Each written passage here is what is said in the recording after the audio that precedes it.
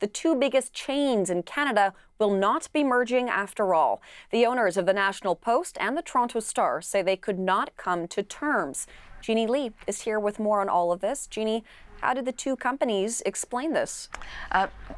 Nothing really beyond what we just said, which is that they just couldn't come to an agreement. But we knew from the start, and it intimated that the companies intimated that you know, there were a lot of issues to have to work out, and there was never any guarantee that there would be an actual agreement. So here are some of the very tough and sticky terms that had to be cleared before any announcement could be made that there would be a merger. And now that there won't be a merger, these are the issues that they had to overcome.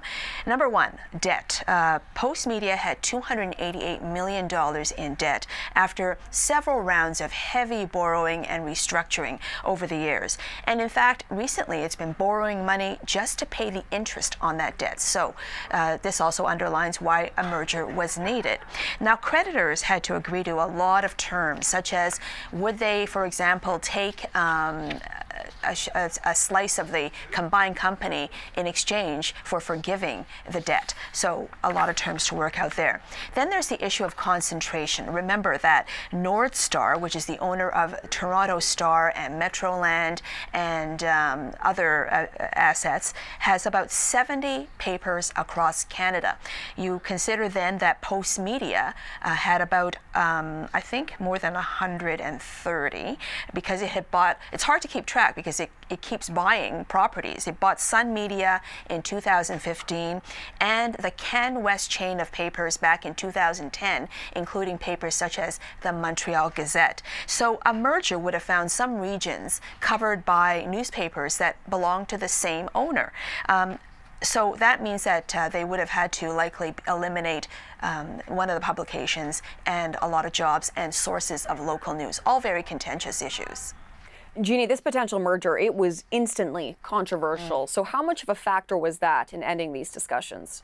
Well, it's one thing to be controversial among readers and communities, but of course, it all ultimately has to pass the smell test at the Competition Bureau and the whole regulatory environment. Obviously, the parties felt that they probably wouldn't be able to pass that, as well as these financial hurdles. So financial and regulatory, those are the big ones.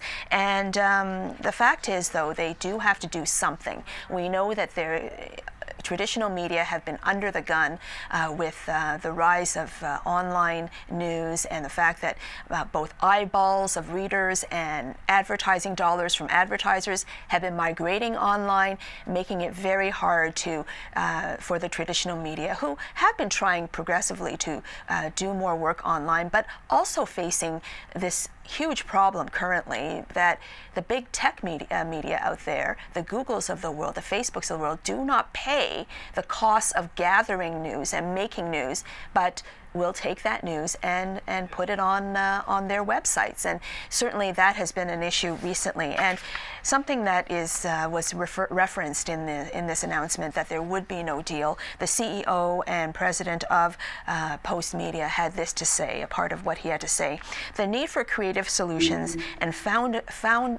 foundational transformation in our industry remains. So referring to the fact that something has to give here. By leveling the playing field with the tech giants and creating a healthy ecosystem, we can ensure that the media industry and journalism remain vibrant, diverse, and resilient in Canada. So again, another little reminder for the CRTC, for the regulators and the government as well, that there's something that can be done on their parts, the newspaper industry feels, to ensure their survivability.